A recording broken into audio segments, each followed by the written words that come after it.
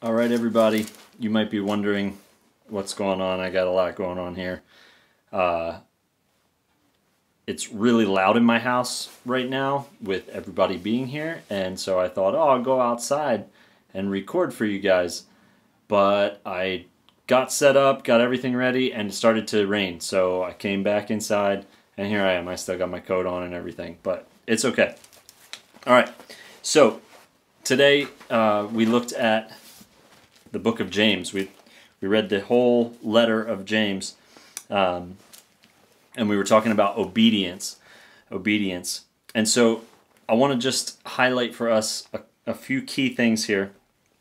We're not going to look at the whole book of James. I just want to look at James 1:1 and James 2:14. 1:1, 2:14. James 1:1, I love this because if James is writing this whole letter from the perspective of our need to become fully obedient to God and to Christ, he gives us, he puts it right out there from the very beginning. He says, this letter is from James, a slave of God and of the Lord Jesus Christ. He's like, look, I'm going to be hitting you with a whole bunch of stuff that you need to kind of, be mindful of, check yourselves on, but know that I first have made myself a slave to God and to Jesus. So he's laying it out for us right from the beginning. And then in chapter 2, verse 14, James says, what good is it, dear brothers and sisters, if you say you have faith, but don't show it by your actions?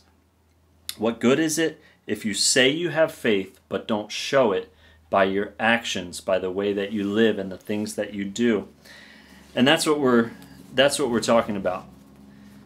So we're going to be looking at this over the course of the week. It's going to be the theme for all of the Daily Dose videos. So if you haven't been checking those out, go to the YouTube channel and subscribe to that. And then there's a playlist called Daily Dose. All the Daily Dose videos are in there. You can check them out. And you can share them with your friends if you feel led. So James is saying he's a slave of God, and then he's reminding us what good is it if we say that we have faith, but we don't show it by our actions, by the way that we live. So one of the things that I had shared previously was the need for every believer, especially right now in this season, to exercise the ability or develop the ability to talk to the Lord in prayer, ask and hear what the Lord is saying to you, and then do it. It's as simple as that. Lord, what do you want me to do? And then you just do it, and you trust that the rest is up to Him and in His hands. So what I want to caution us on today is, as you're doing that, as you're genuinely seeking the Lord for, Lord, what do you want me to be doing right now? Please don't look around at what everyone else is doing and assume that that's what you should be doing because that's what everybody else is doing. Don't look at what people are posting about on social media and assume that it's God speaking to you, that, oh, maybe I should be doing this. I'm not saying that those things are bad. Just don't take it the wrong way. Like, see it for what it is, okay? Those things are encouragements, and hopefully they draw you to the Lord, but don't take that necessarily as your own unless God specifically tells you so. So, because what happens is, here, let me explain. What happens is sometimes when you see things that other people are doing or what other people are posting about, you start to feel this obligation, like, oh man, like, this person is doing such great stuff, or, these people, this group of people, like, I should be. And we get so caught up in that I should be doing this and that we can tend to, like, defeat ourselves and just be like, you know what, I'm just not going to do anything because, I don't know. So obligation is not the same as inspiration. Obviously, it's better, we're going to be most effective when we're inspired, when we're like, I believe that God is calling me to this. You can You can walk through fire. You can pass through the water. You can scale a wall. You can do all these things according to the Word of God when God is the one who's giving you the strength to do it. If you're doing something out of obligation, you're probably going to fall short on that. But here's an interesting thing. Even when you choose to do the right thing, okay?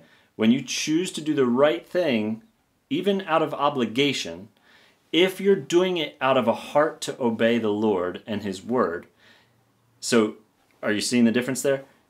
You can do the right thing out of a sense of obligation to the Lord, and it can become for you an opportunity to grow, for your faith to grow, for your obedience to God to grow. And I will tell you this, even if you find yourself at that place right now where you're like, I don't really feel inspired, but I'm like, if this is what God says I'm supposed to do, then you know what? I'm going to do it, by faith and just trust. That's okay. That's okay. Your obedience is being developed and it's growing in that. And this is what's going to happen. The inspiration is going to start to come. It might not be there at first, but it's going to start to grow in you. The inspiration is going to start to grow in you as you start to see God working in you. Even though you started out of obligation, God's going to start to do a work in your heart. You're going to start to see Him at work through the things that you're doing, through your actions, through your obedience. And it's going to actually become for you inspiration to obey Him even more. Amen. So, here's the tough part. Not everything that God is going to ask you to do, when you ask Him, Lord, what do you want me to do? Not everything He's going to direct you to do is going to be fun for you. Not everything is going to be exciting for you. Not everything is going to be glamorous. It's not, the Christian life is not a life of glory and fame. It's a life of servanthood and obedience to the Lord. And honestly, some of the things that you're going to be asked to do are going to just genuinely feel like plain old work. Like it's just going to be work for you. But again, that's okay. And let me give you 2 examples of how we know that that's okay. If you're a parent, you understand that part of the joy of parenting also comes with interrupted sleep and needing to change dirty diapers at all hours of the day and night, and people needing to eat and all these things. Something as simple as having to read the same book over and over and over again. If you've got a toddler who's in that developmental stage where they're not reading yet, but they're reading by memorizing, they love to hear the same story over and over and over again because it helps them to memorize and it gives them confidence. So we can see that doing something out of obligation, you might not feel like reading that book again. You might not feel like changing that dirty diaper. You might not feel like getting up in the middle of the night to feed or help your child who needs you. But even when you do it out of obligation, there's something good that's being built in you, and there's a bond between the two of you that's being built. That's the same bond that we can develop with our Heavenly Father, with the Holy Spirit, with Jesus, when we obey, even if it's out of a sense of obligation. Are you guys tracking with me? So the other example is if you're a homeowner. If you're a homeowner, you understand that part of the responsibility of having ownership of a thing, in this case a home, requires effort and work from you. There's responsibility to care for that thing, and so practical things like weeds are going to have to be pulled, the grass is going to have to get cut, and it seems like no matter how often you clean, things just keep getting dirty. No matter how many times you organize and straighten up, things just keep getting messy, especially if you have kids.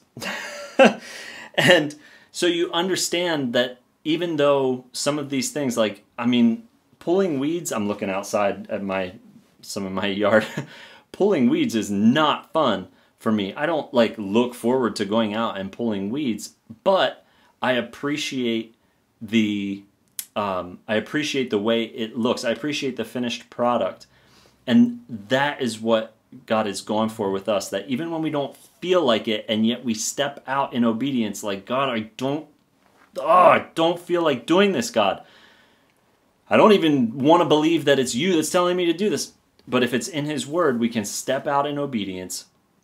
And God is like, you know what? You're going to appreciate the finished result of your obedience. Hallelujah.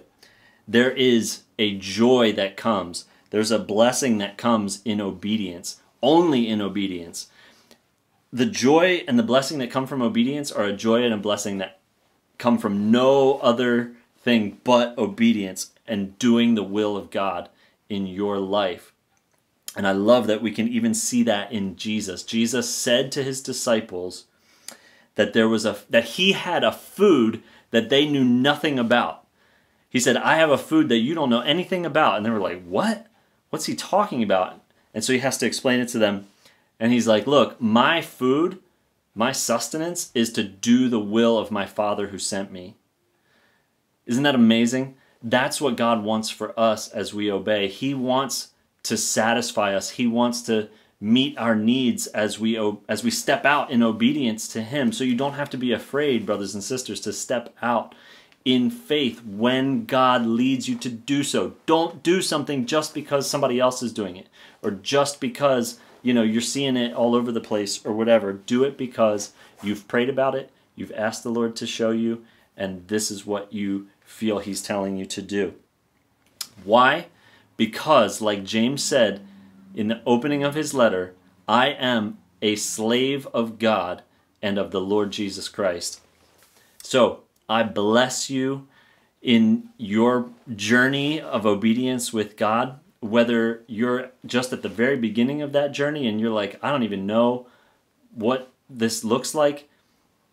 Contact us. We want to help you. We want to walk with you. That's what discipleship is learning from other people and from the Word of God how to obey God, how to apply it to your life so that you're not just living by faith, but that your faith is producing fruit in actions.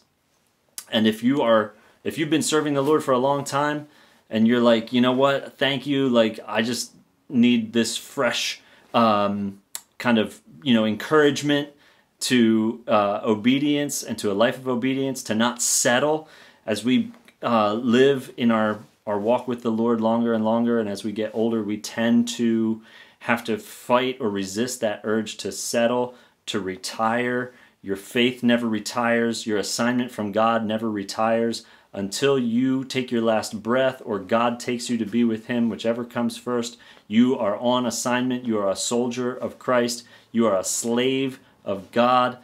Serve him willingly. Obey him in everything. In the name of Jesus, we're here for you to help you. If you need someone to walk alongside you and encourage you in that, young, old, doesn't matter. We're here for you. We love you. We bless you. Look for those additional videos coming out Monday through Friday of this week to encourage us. We're going to continue to look at specific things in the book of James, in the letter from James. So I will see you guys next time. God bless.